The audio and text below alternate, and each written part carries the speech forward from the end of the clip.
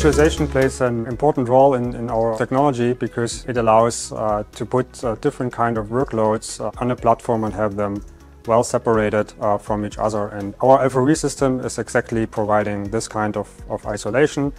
Now also on MPU-based system alongside with the bigger HPC systems which are based on MMU, which we have been doing for a long time. We demonstrate this with an autonomous driving stack. Most of our software is running on this EVA platform with 32 cores and 32 GB of memory. The L4Re Hypervisor is integrated with standard interfaces like libvirt.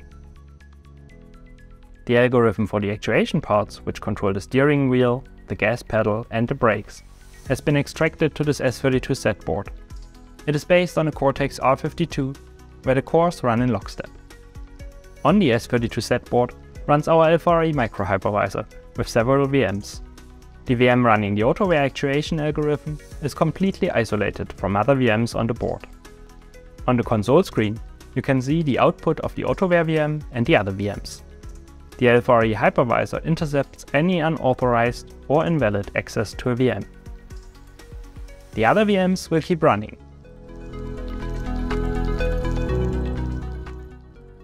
The hypervisor can also dynamically reset and restart the VMs.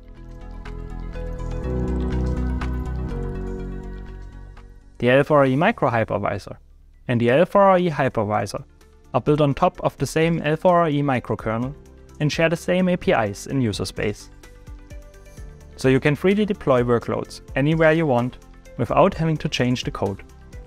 With our hypervisor family, you get full scalability from MPU systems up to HPC systems. The collaboration with Arm allows us to unite our expertise in building secure and flexible systems to shape the future of automotive compute systems.